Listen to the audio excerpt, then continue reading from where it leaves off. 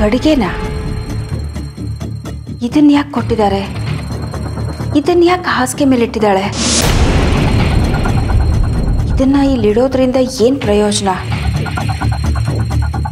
ಇದು ಅಶೋಕ್ ಎಲ್ಲಿದ್ದಾನೆ ಅಂತ ತಿಳಿಸುತ್ತಾ?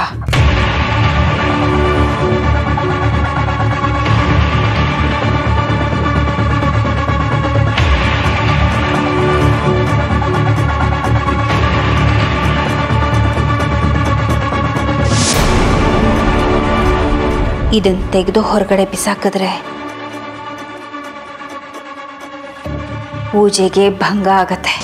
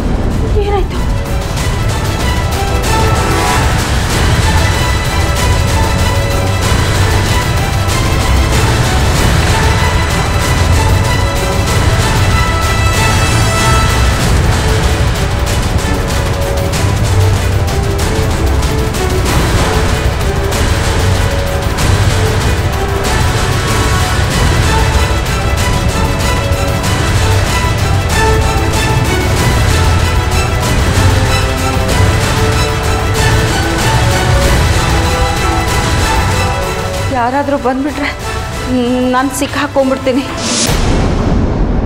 ನಾನು ಅದನ್ನು ಮುಟ್ಟಬಾರ್ದಾಗಿತ್ತು, ಮುಟ್ಟಿ ದೊಡ್ಡ ತಪ್ಪು ಮಾಡಿಬಿಟ್ಟೆ. ಪರ್ಮನೆಂಟಾಗಿ ನನ್ನ ಕಣ್ಣೇನಾದರೂ ಹೊರಟೋದ್ರೆ ಅಯ್ಯೋ ದೇವ್ರೆ, ನಾನೆಂಥ ಕೆಲಸ ಮಾಡ್ಕೊಂಬಿಟ್ಟೆ. ಮೊದಲು ಇಲ್ಲಿಗೆ ಯಾರಾದರೂ ಬರೋದಕ್ಕಿಂತ ಮುಂಚೆ ನಾನು ಹೊರಟೋಗ್ಬೇಕು. ಯಾರಾದರೂ ನೋಡಿದ್ರೆ ಈ ಮನೇಲಿ ನಾನು ಕತ್ತೆತ್ತು ನಡೆಯೋದಕ್ಕೆ ಆಗಲ್ಲ. ಕತ್ತೆತ್ತೆಲ್ಲಿ ನಡೆಯೋದು? ಕಣ್ಣೇ ಕಾಣಿಸ್ತಾ ಇಲ್ಲ. ಕತ್ತು ಬಗ್ಸೇ ನಡಿಬೇಕು.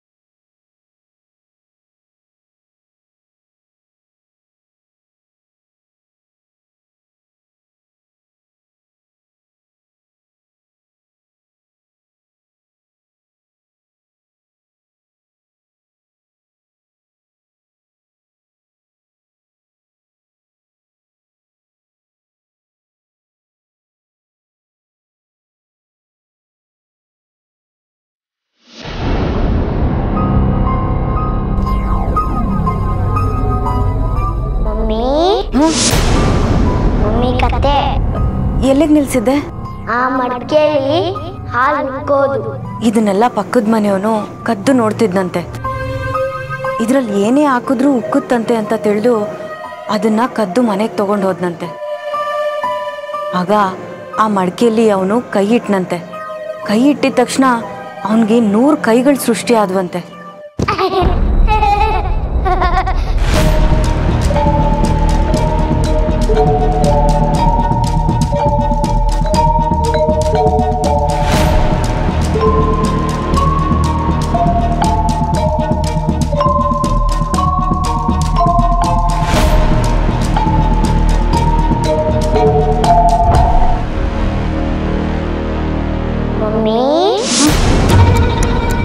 ಆಮೇಲೆ ಅವನಿಗೆ 100 ಕೈಗಳನ್ನ ಸಂಭಾಳಿಸೋಕಾಗದೆ ಒದ್ದಾಡ್ತಿದ್ನಂತೆ. ಊರಿನ ಜನ ಎಲ್ಲ ಇವನು ಯಾರೋ ರಾಕ್ಷಸ ಇರ್ಬೋದು ಅಂತ ಕಲ್ಲಿಂದ ಹೊಡೆದು ಊರಿಂದ ಆಚೆ ಹಾಕ್ಬಿಟ್ರಂತೆ. ಆ ರೈತನಿಗೆ ಮಡಕೆ ಕದ್ದಿದ್ರಿಂದಾನೇ ಹೀಗಾಯ್ತು ಅಂತ ಗೊತ್ತಾಯ್ತಂತೆ. ಇದ್ರ ನೀತಿ ಪಾಠ ಏನು ಗೊತ್ತಾ? ಯಾರನ್ನು ನೋಡಿ ನಾವು ಅಸೂಹೆ ಪಟ್ಕೋಬಾರ್ದು.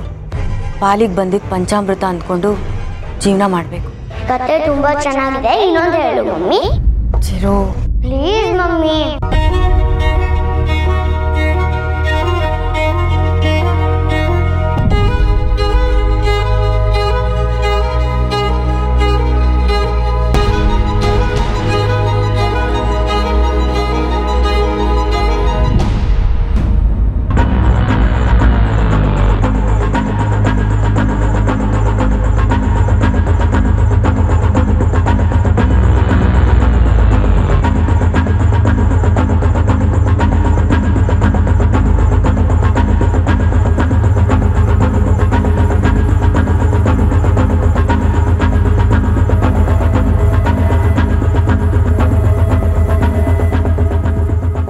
ಏನಾಯ್ತು?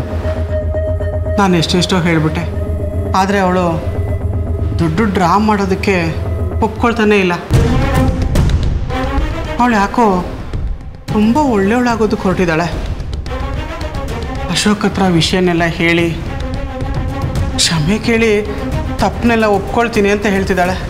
ಅಶೋಕ್ ಬಂದರೆ ಅಲ್ವಾ ಕ್ಷಮೆ ಕೇಳೋದು? ಅಶೋಕ್ ಬರಲಿಲ್ಲ ಅಂದರೆ ಏನಂತೆ? ಅವ್ರ ಮನೆಯವ್ರ ಹತ್ರ ಹೋಗಿ ಎಲ್ಲ ವಿಷಯನೂ ಹೇಳ್ಬಿಡ್ತೀನಿ ಅಂತ ಹೇಳ್ತಾ ಇದ್ಲು. ಅಲ್ಲ, ಇವಳೇನಾದರೂ ಅಲ್ಲಿ ಹೋದರೆ ನಿಮ್ಮ ವಿಷಯನ ಬಾಯಿ ಬಿಡದೇ ಇರ್ತಾಳ? ಅಲ್ಲಿವರೆಗೂ ಹೋಗೋದಿರಲಿ, ಈಗಾಗಲೇ ನಿಮ್ಮ ಮನೆಗೆ ಫೋನ್ ಕೂಡ ಮಾಡಿಬಿಟ್ಟಿದ್ಲು. ಅದು ಯಾರ ಜೊತೆ ಮಾತಾಡ್ತಾ ಇದ್ಲೋ ಗೊತ್ತಿಲ್ಲ. ನಾನೊಂದು ಕ್ಷಣ ಆ ಫೋನ್ನ ಕಿತ್ಕೊಳ್ಳಿಲ್ಲ ಅಂತಿದ್ರೆ ಎಲ್ಲ ವಿಷಯನೂ ಹೇಳ್ಬಿಡ್ತಾ ಇದ್ಲು.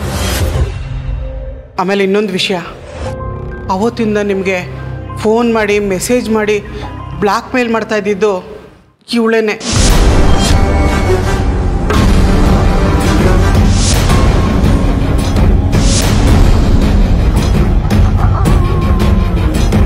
ಜೊತೆಯಲ್ಲಿ ಇದ್ಕೊಂಡು ಇಷ್ಟೆಲ್ಲ ಆಟ ಆಡಿಸ್ಬಿಟ್ಲ ಇವಳು? ಹೌದು, ಇವತ್ತೊಂದಿನ ಹೇಗೋ ಕಳೆದೋಗ್ಲಿ ಅಂತ ನಾನೇ ಅವಳಿಗೆ ಹಾಲಿನಲ್ಲಿ ನಿದ್ದೆ ಮಾತ್ರೆ ಹಾಕಿ ಮಲಗಿಸಿ ಇಮ್ಮಿಡಿಯೇಟಾಗಿ ನಿಮಗೆ ಫೋನ್ ಮಾಡಿ ಕರೆಸ್ಕೊಂಡೆ. ಅವಳು 1 ಕೋಟಿ ಡ್ರಾ ಮಾಡಿ ಕೊಡೋದಕ್ಕೆ ಒಪ್ಕೊಳ್ತಾನೇ ಇಲ್ಲ. ಹಾಗಾದರೆ ನಂದು 15 ಲಕ್ಷ ಸಿಗಲ್ವಾ?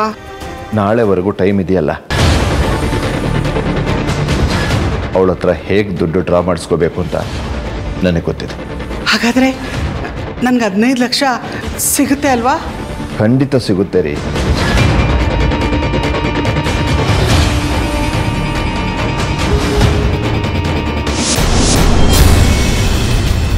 ಸಿಗುತ್ತೆ ಅಂತ ಹೇಳಿದ್ನಲ್ಲ, ಮತ್ತೆ ಯಾಕೆ ಶಾಕಲ್ಲಿದ್ದೀರಾ?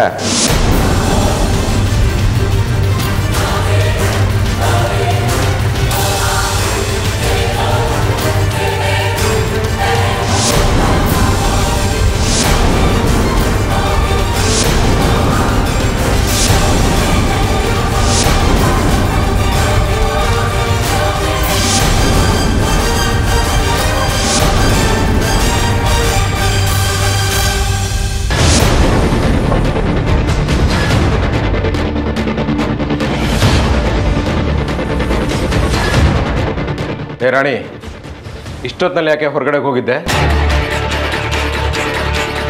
ನಿನ್ನೆ ಮಾತಾಡ್ತಿರೋದು. ನೀನು ಮುಖ ತೋರಿಸಿ ಮಾತಾಡಿದ್ರೆ ನಿನ್ನ ಮುಖದಲ್ಲಿರೋ ಮುತ್ತುಗಳನ್ನು ಉದುರೋಗುತ್ತಾ? ರೀ, ನಾನು ಊಟ ಮಾಡ್ಕೊಂಡು ಬಂದೆ. ಮನೆಯವ್ರದ್ದೆಲ್ಲ ಒಂದು ದಿಕ್ಕಾದ್ರೆ ನಿಂದೇ ಒಂದು ದಿಕ್ಕಲ್ಲೇ. ನಿನಗೆ ಮಾತ್ರ ಟೈಮಿಗೆ ಸರಿಯಾಗಿ ಊಟ ತಿಂಡಿ 10 ಗಂಟೆ ಗಡತಂಗೆ ನಿದ್ದೆ ಆಗ್ಬಿಡ್ಬೇಕಲ್ಲ? ಯಾಕ್ರಿ ಹಾಗಂತೀರಾ? ಹೊತ್ತೊತ್ತು ಊಟ ಮಾಡಿದೆ, ಟೈಮ್ ಕರೆಕ್ಟಾಗಿ ನಿದ್ದೆ ಮಾಡಿದೆ, ಹಾಗೆ ಸಾಯಿ ಅಂತೀರಾ? ಏಯ್, ಒಂದೇ ಒಂದು ದಿವಸಕ್ಕಾದರೂ ನೀವು ಸರಿಯಾಗಿ ಟೈಮಿಗೆ ಊಟ ಮಾಡಿದ್ದೀರಿ ಅಂತ ನನ್ನನ್ನು ಕೇಳಿದ್ಯಾನೆ ನೀನು? ಬರೀ ನಿನ್ನ ಹೊಟ್ಟೆ ತುಂಬಿಸ್ಕೊಳ್ಳೋ ಮಾತಾಡ್ತೀಯಾ? ನೀವು ಊಟ ಮಾಡ್ತೀನಿ ಅಂದರೆ ಬಡ್ಸೋದಕ್ಕೆ ಇಡೀ ಮನೆಯವ್ರು ಕ್ಯೂ ಅಲ್ಲಿ ನಿಂತಿರ್ತಾರೆ. ನಾನು ಬಡ್ಸಿದ್ರೆ ನಿಮಗೆ ಗಂಟ್ಲಲ್ಲಿ ಇಳಿಯುತ್ತೆ. ಏಯ್, ನನ್ನ ಎದುರಿಗೆ ನಿಲ್ಲಿಸ್ಕೊಂಡೆ ಇಷ್ಟೊಂದು ಬೈತಾ ಇದೆಯಲ್ಲ. ನಾನು ಇಲ್ಲದೆ ಇರುವಾಗ ಎಷ್ಟು ಬೈಕೊಳ್ಳಲ್ಲ ನಾನು. ನೀನು ಬೆಕ್ಕಳಿಕೆ ಬಂತು. ನೀರು ಇಟ್ಟಿಲ್ವಲ್ಲೇ? ಹೋಗಿ ಕುಡಿಯೋಕೆ ಒಂದೋಡ ನೀರು ತಗೊಂಡ್ ಬಾ. ನಿನಗೆ ಹೇಳಿದ್ದು ಊಟ ಮಾಡಿದ್ರ ಅಂತಾನೂ ಕೇಳಲ್ಲ. ಒಂದೋಡ ನೀರು ತಂದು ಕೊಡು ಅಂದ್ರೂ ಬೆಲೆ ಇಲ್ವೇನೆ? ಹೋಗಿ ತಗೊಂಡ್ ಬಾ.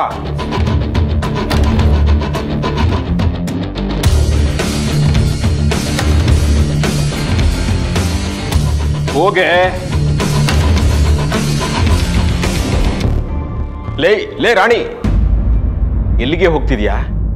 ನಾನು ಕೇಳಿದ್ದು ಅಡುಗೆ ಮನೆಯಲ್ಲಿರೋ ಕುಡಿಯೋ ನೀರನ್ನ, ಬಾತ್ರೂಮ್ ನೀರನ್ನಲ್ಲ.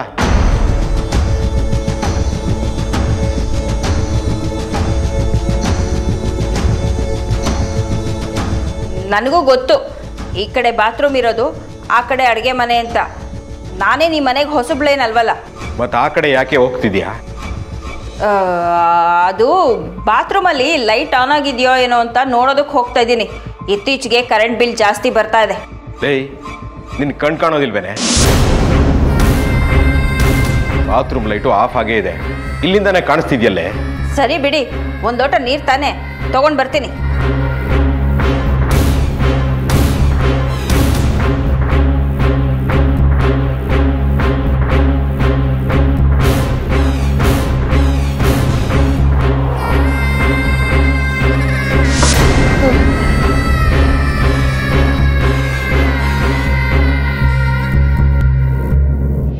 ಇಲ್ಲಿ ಮೆಟ್ಲು ಹೋದರೆ ಬಲಗಡೆಗೆ ಅಡುಗೆ ಮನೆ.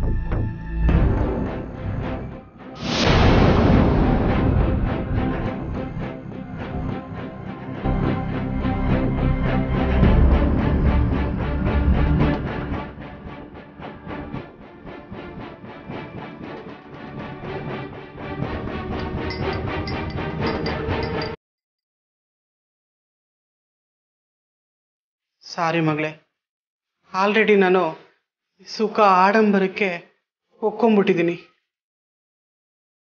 ನೀನೇನಾದರೂ ಒಳ್ಳೆಯವಳಾಗ್ಬಿಟ್ರೆ ನಾವು ನಾಳೆ ಹೇಗೆ ಬದುಕ್ತೀವಿ ಅನ್ನೋ ಕಲ್ಪನೆ ನನ್ನ ಕಣ್ಮುಂದೆ ಬರ್ತಾ ಇದೆ.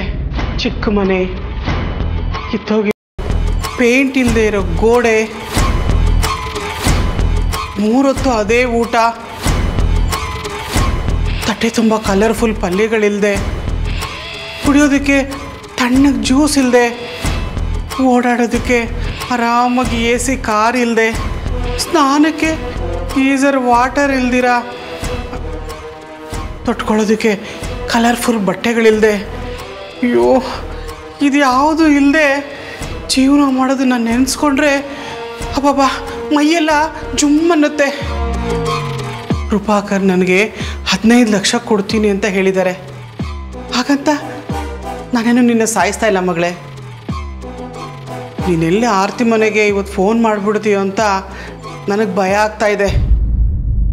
ಅದಕ್ಕೆ ಇವತ್ತೊಂದಿನ ನೀನು ಆರಾಮಾಗಿ ನಿದ್ದೆ ಮಾಡಲಿ ಅಂತ ಸ್ಲೀಪಿಂಗ್ ಟ್ಯಾಬ್ಲೆಟ್ಸ್ನ ಇದಕ್ಕೆ ಹಾಕಿದ್ದೀನಿ.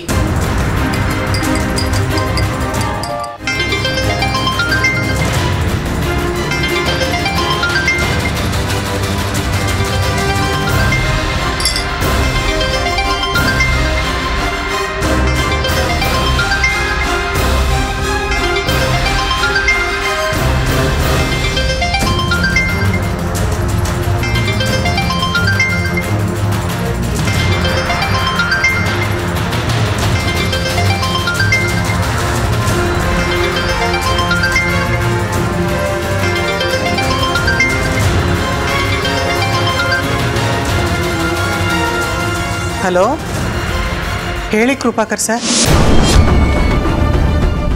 ಏನಾಯಿತು? 1 ಕೋಟಿ ಡ್ರಾ ಮಾಡಿಕೊಡೋದಕ್ಕೆ ಒಪ್ಕೊಂಡ್ಲಾ? ಎಷ್ಟು ಹೇಳಿದ್ರು ಕೇಳ್ತಾನೆ ಇಲ್ಲ.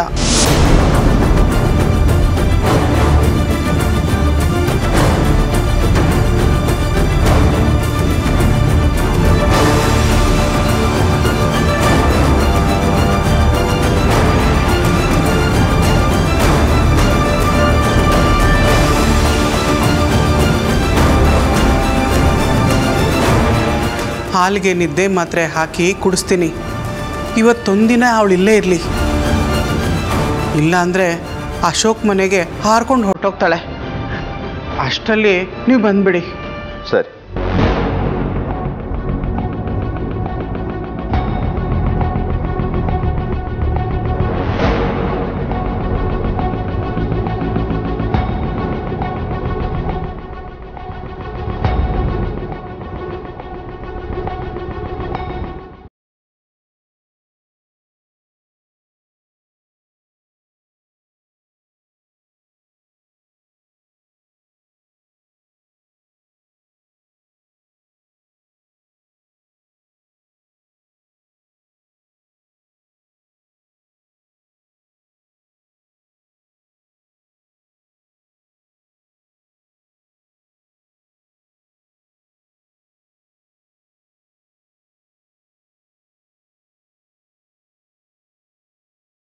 ನಿಮ್ಮನ್ನ ಸ್ವಂತ ತಾಯಿ ಅಂತ ಅನ್ಕೊಂಡಿದ್ದೆ, ಆದ್ರೆ ನನ್ ಬೆನ್ನ ಹಿಂದೆ ಚೂರಿ ಆಗ್ತೀರಾ ಅಂತ ನನಗೆ ಗೊತ್ತಿರ್ಲಿಲ್ಲ.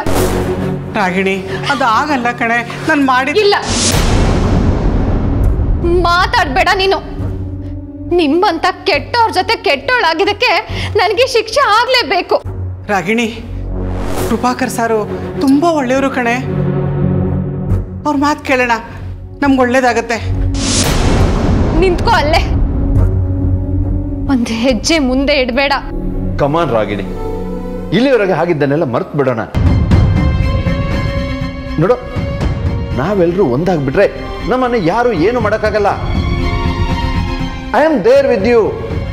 ಇಷ್ಟೆಲ್ಲ ಆದ್ಮೇಲೂ ನಾನ್ ನಿಮ್ಮನ್ನ ನಂಬ್ತೀನಿ ಅಂತ ಅನ್ಕೊಂಡ್ರೆ ಕೃಪಾಕರ್ ಸರ್? ನೋ, ಸಾಧ್ಯನೇ ಇಲ್ಲ. ಈ ವಿಚಾರನ ನಾನು ಅಶು ಮನೆಯವ್ರಿಗೆ ಹೇಳ್ತೀನಿ. ಬೇಡ ರಾಗಿಣಿ. ಇಲ್ಲ, ನಿಮ್ಮಂತ ಪಾಪಿಗಳಿಗೆ ಶಿಕ್ಷೆ ಆಗ್ಲೇಬೇಕು. ರಾಗಿಣಿ, ನನ್ನ ಮಾತು ಕೇಳೋ. ಇಲ್ಲ, ನಾನು ಹೇಳ್ತೀನಿ. ರಾಗಿಣಿ ನಿಂತ್ಕೋ. ರಾಗಿಣಿ, ಒಳ್ಳೆ ತಡೀರಿ, ಇಲ್ಲಾಂದ್ರೆ ಅವಳು ಹೊರಟೋಗ್ತಾಳೆ. ರಾಗಿಣಿ, ರಾಗಿಣಿ, ನನ್ನ ಮಾತು ಕೇಳೋ. ರಾಗಿಣಿ, ರಾಗಿಣಿ, ರಾಗಿಣಿ, ರಾಗಿಣಿ, ರಾಗಿಣಿ, ರಾಗಿಣಿ, ರಾಗಿಣಿ.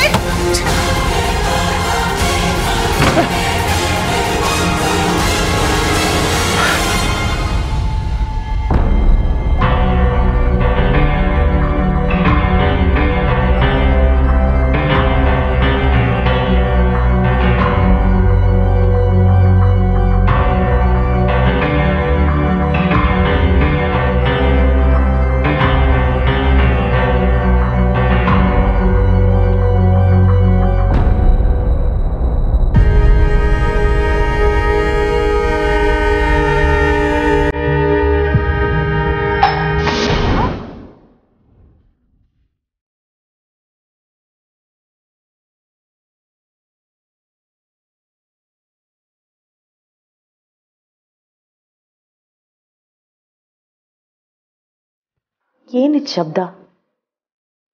ನಾಳೆ ಆರತಿ ಅಮ್ಮನವರು ಪೂಜೆಗೆ ಹೋಗ್ಬೇಕು. ಅದಕ್ಕೆ ಯಾವ ಅಡ್ಡಿ ಆತಂಕಗಳು ಆಗಬಾರ್ದು.